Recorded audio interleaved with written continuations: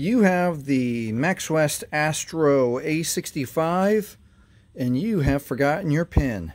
And no matter what, you can't find the note that you left your PIN information on.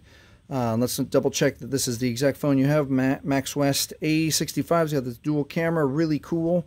And the good news is we can use your phone again. The bad news is we're going to have to factory reset it and you're going to lose pictures and apps and that kind of thing. But better to be able to use your phone again.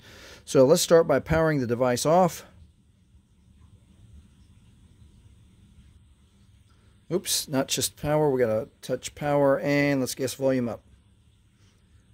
Power and volume up and off. So we're starting with the device powered all the way off. And then now we have to factory reset it. So to factory reset the Maxwest Astro A65, we're going to hold volume up, power at the same time. I always like to hold volume up just a moment before. So volume up, power, let's hold, and we're waiting for the little white menu in the center of the screen. Keep holding. It can take anywhere from just a few seconds to, there we are. All right. So the directions say to volume up is to select and volume down is okay. So let's use volume up to get to recovery mode. And now volume down is okay. Not power, volume down. Okay, now again, it's going to take, depending on how much data is on your phone, just a few seconds to maybe a minute or two.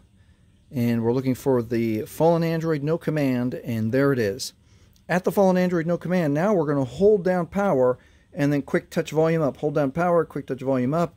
And this brings us the Android recovery menu for the Maxwest Astro A65. Let's use volume to scroll down to wipe data factory reset. Now we press OK with power. And it wants us to confirm, wipe all user data. This cannot be undone. And we want to factory data reset, scroll with volume, OK with power. And we can see down here that the data wipe is complete. Now it is safe to reboot the system.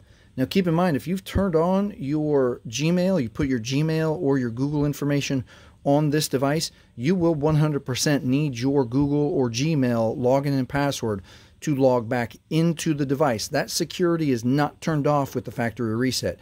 Only the screen lock to protect your phone.